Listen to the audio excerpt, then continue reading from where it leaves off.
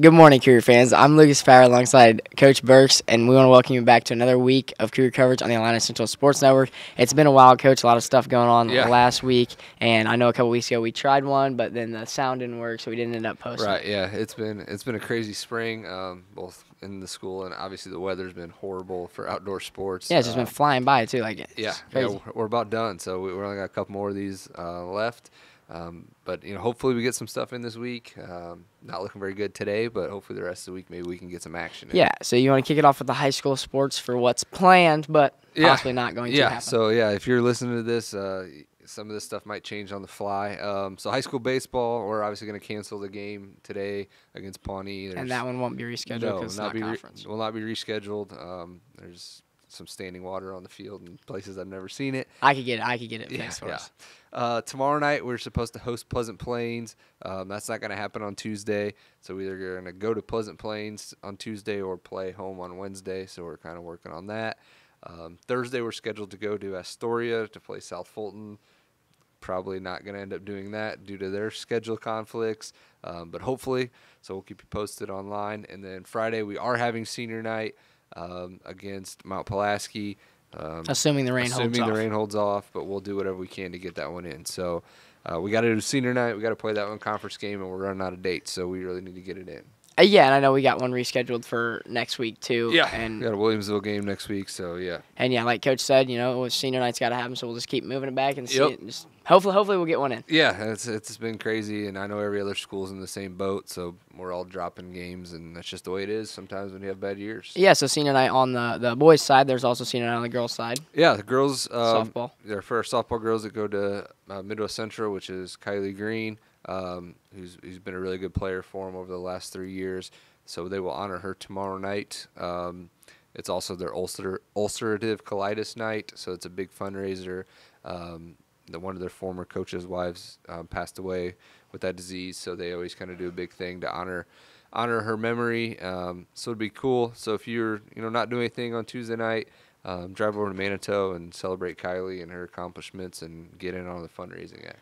Yeah, and I went over and watched the game, and they look pretty good. Yeah, they won that one, and just to see girls from both sides being able to contribute on both ends, whether that's in the field or hitting as well, it's just nice to see. Yeah, and like I said, Kylie's had an unbelievable career. I know she'll probably be all-conference nominee.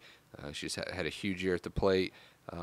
Maddie Lowers, freshman's getting some time, and then obviously Taylor Kine is their starting shortstop when she's healthy. So she'll be back next year. So, yeah, it's been going well. They're winning some games. Now they just need to get some games in this week and get ready for regionals. Yeah, so off the diamond, we've got high school track still. Yeah, high school track.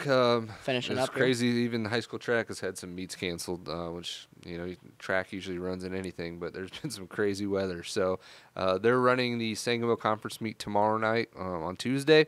They had the Tomahawk Conference meet last week. I know Elena Carker on the girls' side, who's one of our better runners, had to scratch due to an injury. Chase Pasketch won a couple races. I know Brady McLaughlin threw the disc really well. That's pretty good for a freshman. So tomorrow's gonna be a little tougher against the Sangamo opponents, but we got some athletes that are kind of trending in the right direction. Heading into sectionals with maybe a chance to get to the state meet. Yeah, heading into sectionals is just right. I was getting ready to say, we got a lot of people getting ready to, pushing for PRs, trying to get better every day because that's the goal, to make it a state. Yeah, and that's kind of the same on the middle school side. Our one middle school thing going on is middle school track. If you were in Mason City on Saturday, you probably were wondering what all the commotion was about. That was our annual Jimmy Newell Memorial event or invite. We had 9 schools here. Our 7th grade boys team got second. Our 8th grade boys team actually won the meet. So Pretty cool. We handed out a lot of ribbons and plaques, and our 8th grade boys were able to bring it home. And I know they've got a lot of people with state on their mind as well. Yeah. I don't have the sheet in front of me with all the results, but I know we've had obviously some 8th graders had some big performances. Yeah.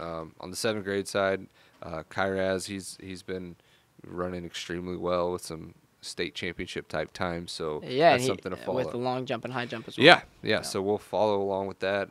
There's so many kids that are doing 4 events. It's good. We got a big middle school track group, and hopefully that continues. Yeah, we had people parked out front, full back parking lot, pre-K, baseball line, everything was full. All the subdivisions over by, back, everything. It was crazy. So it was kind of a mess out there this year with construction, but I know next year, where we have the nice venue and the nice concessions and restrooms, I think it's going to be. That'd be nice. They can move concessions from that back thing to exactly. The I think it'll eventually turn into one of the premier middle school track events, which will be. That'll be nice for this area. Yep, definitely. Well, I think that wraps it up, Coach. That's it. Yeah. Thanks for sitting down with me again. For sure. It's come to an end, but getting close. Couple more.